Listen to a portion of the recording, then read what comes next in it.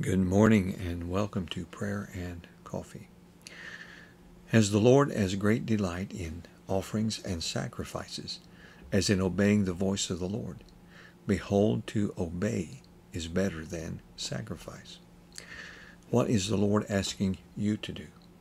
Most of the time it's some simple task, something well within our capabilities. We may not understand the full impact of our simple obedience. He doesn't always tell us his whole plan or purpose. He just asks us to obey. Sometimes it may seem so simple as to be absurd. Trust him.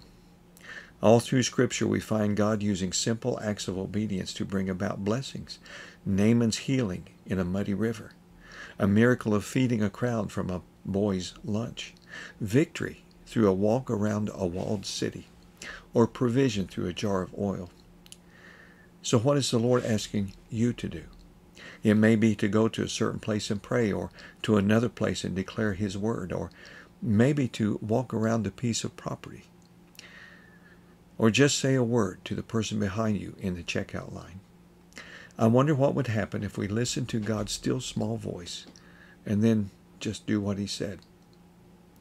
He might just do something big. Let's pray. Father, so often we want to understand your plan, your purpose, instead of just following you one step at a time, one act of obedience at a time. Help us to hear and know your voice, and I pray we have a heart to obey quickly in all that you ask us to do. We want to see healings and miracles and provision and victories in our walk with you, Jesus. Tell us what to do, no matter how small or how odd it may seem. Let the same attitude, mind, be in me, which was in Christ, who humbled himself and became obedient to your purpose, Father. Jesus, our eyes are on you. We ask for a greater anointing as we pray in your mighty name.